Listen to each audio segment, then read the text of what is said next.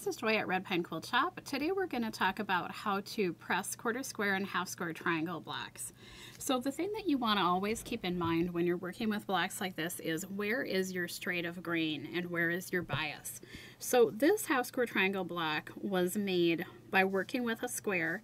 I sewed a 1/4 inch on each side of the middle line and then I cut it in half. So with this particular construction method for my half square triangles, I have straight of grain here and I have straight of grain here.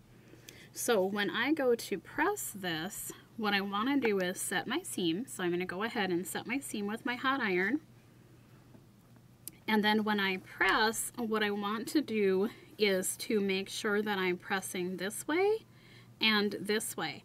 I don't want to go this way because that would be going right into the bias. So I'm going to go this way and I'm going to go this way. And both of those ways are going against the straight of grain. So there's straight of grain this way, there's straight of grain this way. You just don't want to nose into that side angle because that's where all the bias is. Same thing with a quarter square triangle block. Typically you're going to cut these off a square, and that is to make sure that when your block is finished, you have straight of grain along the edges. So here's one section of my quarter square triangle block. Again, I'll set my seam. And now on this one, the straight of grain is along that long edge.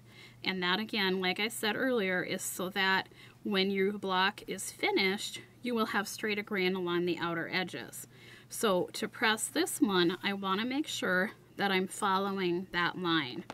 So I can actually come in and I can follow that grain line as I press, and that will actually let me press with a little bit of motion. Try to minimize it as much as you can, but it will let me actually press. And I just need to make sure that I'm following that straight of grain line because that straight of grain line won't stretch.